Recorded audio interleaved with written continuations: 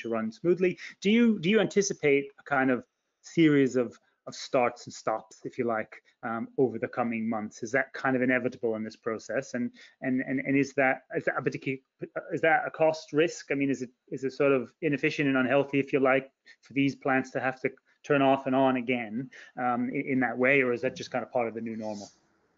Right.